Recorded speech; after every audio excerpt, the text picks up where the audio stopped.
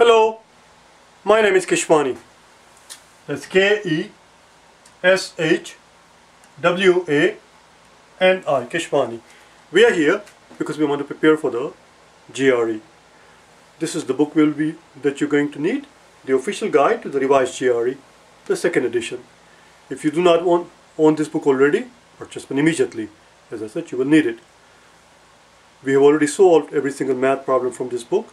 If you're interested in watching the solutions to any of the math problems from this book, you will find the solutions from day number 251 to 400.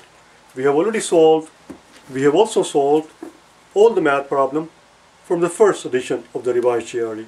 And you will find the solutions to the math problem from first edition from day number 1 through 250. Most of these problems in the two editions are exactly the same problem with exactly the same page numbers. There are a few differences here and there. What we're going to do today, starting from today, is to solve all the quantitative comparison questions from this book that I'm holding here, practicing to take the GRE general test, the 10th edition. Why do problems from this book, the old exam? Because the new books that they have published do not contain the first edition and second edition. As I said, they contain almost the same problems, and they do not contain, in my opinion, enough of the quantitative comparison questions. And I found through experience that people need more help on those questions, because these are not the kind of questions that we come across in our ordinary everyday exam in our school years. So starting today, we will begin to solve all the quantitative comparison questions from this book that I'm holding in my hand here. This book contains 7 exams. Let's begin our work. If you happen to own this book, wonderful. If not, try to get hold of it. We are on page number 123.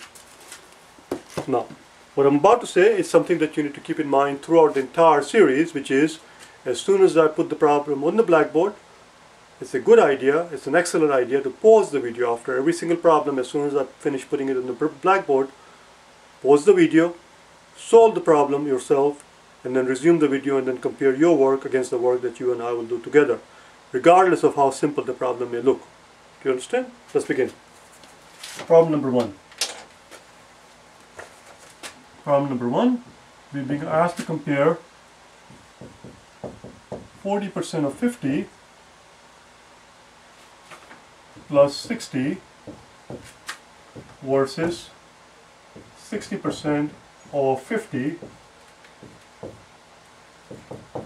plus 40. Those are the two columns. Our job is to compare the two quantities. Right away we know the answer is not going to be D, because these are quantity, these are numerical quantities. There has to be an answer. Answer has to be either A, B or C. The answer is not going to be D. Let's get going. We see 60 here, we see 40 here. Let's subtract 40 from both sides. If we subtract 40 from both sides, 60 becomes 20.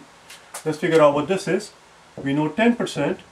10% of 50 we know equals 5. We take a tenth of 50. If 10% equals 5, then 40% would have to be 4 times as much, which is 20. So this amount is 20. 20 plus 20 is 40. Now we have to figure out this part. 60% of 50. We know 50% of 50% of 50. 50% of 50 is half of 50, which is 25.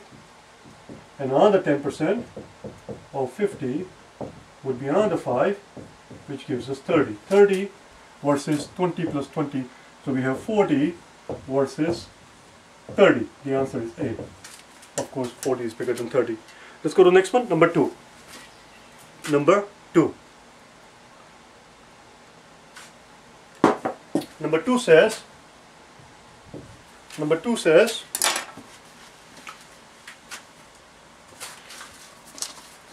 1/12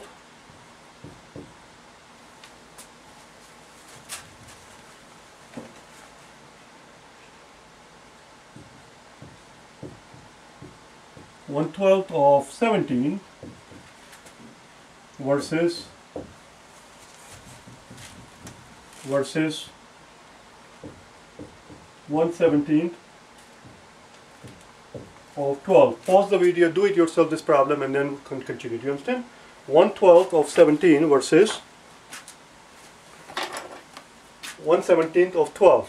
What does off mean? What does this word mean? When someone says half of 12, what does this word mean? Half of 12. Half of means times. Off means multiply. Of means times. Half times 12, of course, is 6. We know half of 12 is 6. But the point we are trying to understand is that this word of, if you want to translate it from English language to math, it means multiply. That's what this is. 1/12 of means times 17. 1/12 times 17, which is just 17 over 1, which is 17 over 12. And this is going to be 117 times 12, which is 12 over 17. 12 over 17, we can clearly see is less than 1. 17 over 12, we can see is more than 1. So here we have a quantity which is more than 1. Here we have a quantity which is less than 1. The answer is A.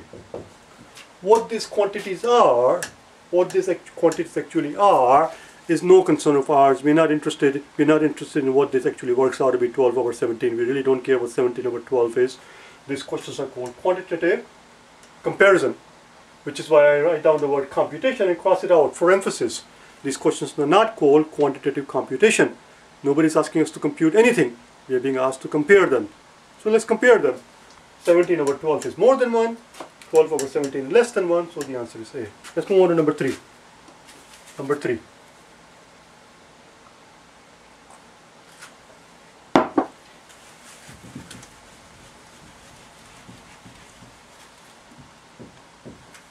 Question number 3 says, we are given that x plus y rather, we are told that x plus y equals -1. And the question is, which one is bigger? X versus y. This is a very straightforward, simple problem. Oh, what I forgot to tell you is it's a bit too late for number 1, so I'm going to tell you right here. The question number 1 that we finished doing, this is useful information because it gives you some idea as to what to expect and how difficult the exam is. Question number 1 that we just finished, when it was given in the real exam, which is exactly what these are real exams given in the past, 87% of people got it right. 13% of people missed it. Question number 12 that we just finished also is 87%. Question number 3 that we are about to do is 82%. 82%. What I'm trying to point out is that these are very simple, very easy, very straightforward questions. All we have to do is plug in numbers. For example, they tell us x plus y is equal to 4. How about positive 3 for x and negative 4 for y? So we'll have positive 3 and a negative 4. Positive 3 and a negative 4 is -1. So here we have positive 3 and here we have a negative 4. In this instance, in this case, the answer is A. But there is no reason why we cannot switch them. Maybe x is -4 and y is positive 3. There is no reason, there is no restriction here. Nobody is telling us that x has to be more than y or y has to be more than x, or they have to be positive, they have to be negative. There are no conditions on x and y. There are no conditions whatsoever. So there is no reason why we cannot switch them. And if you were to switch them, if x is -4 and y is positive 3, then the answer will become B. Since we have a conflicting answer, the correct answer to this problem is D. The answer cannot be determined. We do not have enough information to determine for sure, with 100% certainty, as to which quantity is bigger. That's what it is. When we pick the answer choices here, A, B, C, A, B, and C, when we pick answer choice A, what we are claiming is that the quantity in column A is always bigger. When we pick answer choice B, what we are claiming is that the quantity in column B is always greater. And when we pick C for the answer choice, the claim that we are making is that the two quantities are always equal. And if it turns out that there is one instance when they are not equal, then the answer that you picked is wrong. Here, since we have conflicting answer, the answer is D. Number 4. Number 4 is a little tricky one. Number 4. I'm going to start doing one problem at a time on the blackboard because it gets to be too crowded. Number 4 is a good problem for you to actually pause the video, as I keep telling you as like a parrot, as I keep repeating. Number 4, 23 times 784 versus 24 times 783.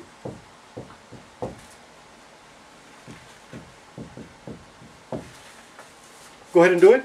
Pause the video, resume the video. I'll give you a second to do just that. Pause the video, do it yourself. Here we go. The quickest the simplest, the most economical way to solve this problem instead of doing it out, because these questions are not called quantitative computation. Anybody can compute the two quantities and figure it out, but that will take too long. Here's what you do. Divide both columns by one of the bigger numbers here, either 784 or 783, doesn't make any difference. Let's divide both columns by 784. 784. And as we do that, this part is very straightforward. This drops out and this becomes 23. And here what we end up is 24 times 783 over 784. If you were to claim to somebody, that 783 divided by 784 is approximately 1, nobody's going to argue with you. 783 divided by 784 is very close to 1. It is very close to 1. So what we have here is 24 times something that is very close to 1. 24 times something that is very close to 1 is almost 24. Is almost 24. And this is exactly 23. Therefore the answer is B. Therefore the answer is B. The quantity in column B is bigger. Let's do number 5. Let's do number 5.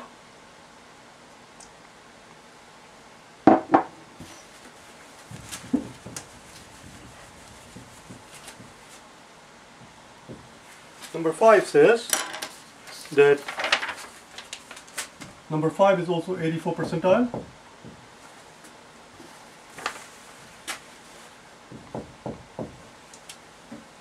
O is less than R, less than T. These questions come from the 10th edition of the GRE. As I showed you the book already, I'm going to show you one more time. GRE General Test, 10th edition. And this is the old-fashioned exam, and the exam used to be given in a pencil and paper format. Listen very carefully, paper and pencil format. And in those days, all the questions were laid out in the exam in the order of difficulty. In this series of questions that we're doing, there are 15 questions. 1 through 5 are easy. Let's first write down here. GRE General Test. GRE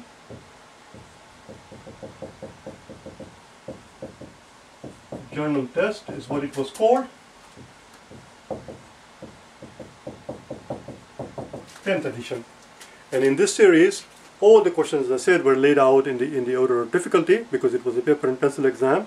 And the quantitative comparison questions came in the order of 1 through 15.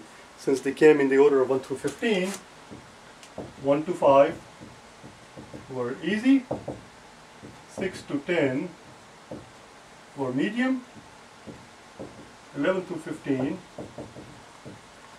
were hard. And since we are still on number 4, the percentile is very full, 84%. We are told that R is bigger than 0 and T is bigger than R. And the question is, which one is bigger? R over T versus T over R. As you can see, it is quite straightforward. It is quite straightforward because we are told that R is smaller than T. If R is smaller than T, don't make a fuss about it. The fact that I switch between small capital letter and small letter all the time, don't worry about it. I have this habit here. The small r and capital R is the same thing. Since we are told that R is less than T, R is less than T, which means the top here is less than the bottom. If top is less than the bottom, this quantity is less than 1. And here we know that T is more than R. T is more than R. T is greater than R. If T is greater than R, then this quantity more than 1. Since this is more than 1, this is less than 1, the answer is B. Let's do number 6. In number 6 we are told that we have a triangle here, which we are told is the right angle triangle. This is X and this is 55. And we are asked to compare X versus 35. As you can see, it's a very simple problem. 82% of people got this question right. X versus 35.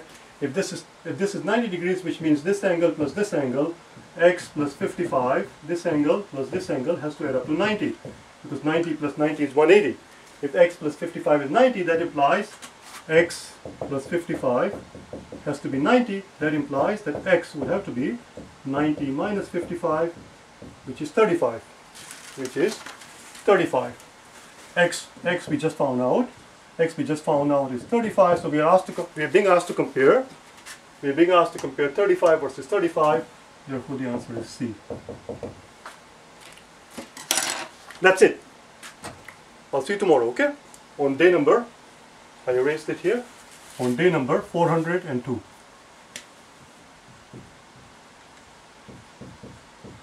I'll see you tomorrow on day number 402. As I said, it's an excellent idea. It's not an excellent idea, it's actually essential, it is crucial, it is vital, it is a requirement, it is obligatory that you solve all the problems from this book. And like I said, solutions are there from day number 251 through 400.